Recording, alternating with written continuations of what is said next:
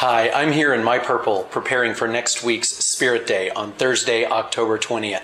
And I want to invite you to join me in participating as well. I want to invite you to wear purple. See, Spirit Day was founded last year in response to a flood of bullying against LGBT students. And so as a way of taking a stand and showing support for our LGBT students across this country, we chose to wear purple on October 20th.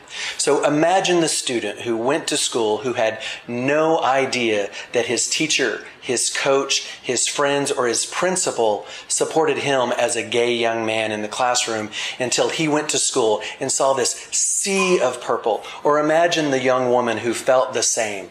And then the number of stories we received from parents who had no idea their coworkers supported LGBT students until they showed up for work and saw their coworkers wearing purple. So this is such a simple way to show your support, such a simple way to take a stand against bullying of LGBT students. So I ask you to join me next Thursday, October 20th, and wear your purple and take a stand with us. To find out more information, visit glad.org/spiritday.